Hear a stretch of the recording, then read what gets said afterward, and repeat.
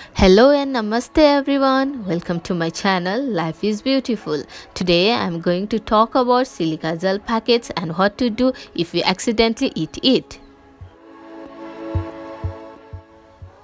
Silica gel is a desiccant that basically absorbs moisture and water. That is why they are kept in the boxes along with the shoes, purses, electronic equipments, medications and etc. so that these items are not damaged due to moisture.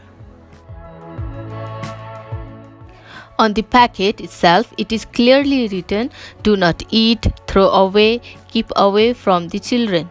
So, is the silica gel toxic or poisonous?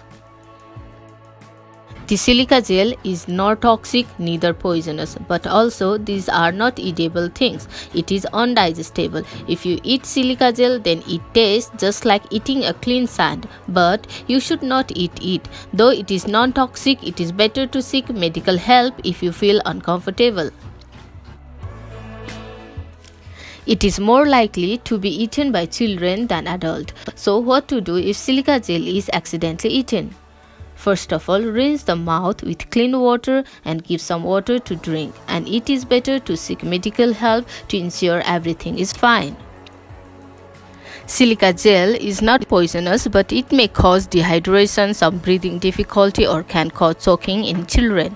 So it is better you throw away silica gel from your home and you can just tear the packet before disposing it so that it is not swallowed by animals or by anyone.